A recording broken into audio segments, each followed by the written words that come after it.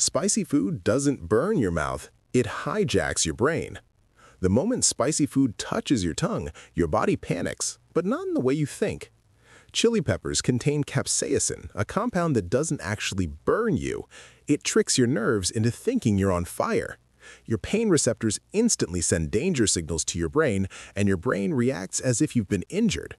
Within seconds, your heart rate climbs, blood vessels widen, and your brain releases endorphins, powerful natural chemicals that block pain and create pleasure.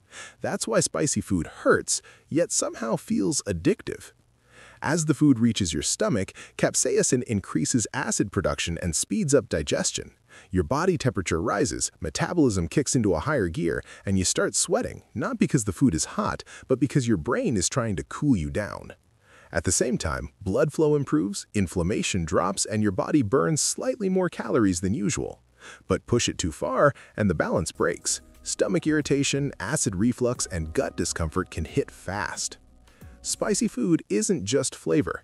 It's controlled stress, and when used right, your body responds with power. If this surprised you, hit like, subscribe for more science-backed body secrets, and tell me, how spicy can you actually handle?